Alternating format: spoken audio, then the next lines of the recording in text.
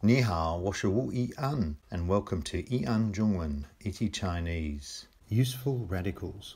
Yan, the speech character and radical. Yan means words or speech. The radical yan has been simplified to yan zepang, which means the speech character on the side. Characters with yan as the radical often relate to words or speech. The yan zepang radical is always located on the left. However, in the traditional form, the yen radical does appear at the bottom, as in shi, swear, pledge, or oath. Yen zepang is not a character in its own right. However, yen is a character in its own right, and it means words or speech. Yen is made up of the mouth at the bottom with words coming out of it.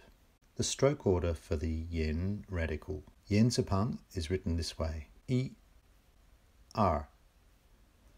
And the fuller form, I, R, san, si, wu, liu, qi.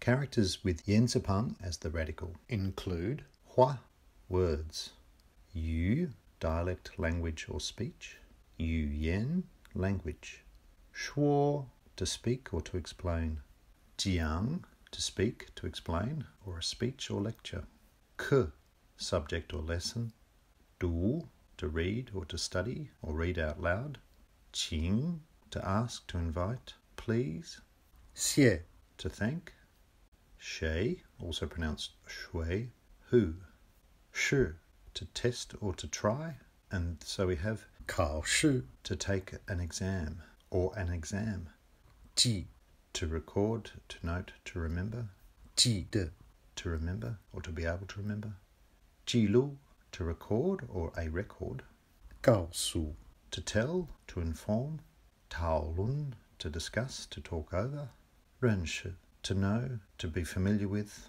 knowledge, ji, to calculate, as in ji suan ji, computer, rang, to yield, to permit, to let somebody do something, to make somebody do something, zheng, to prove, to conform, certificate.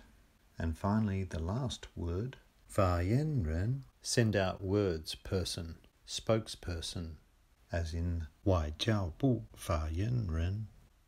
I hope this was helpful. Subscribe if you want to know more. 再见.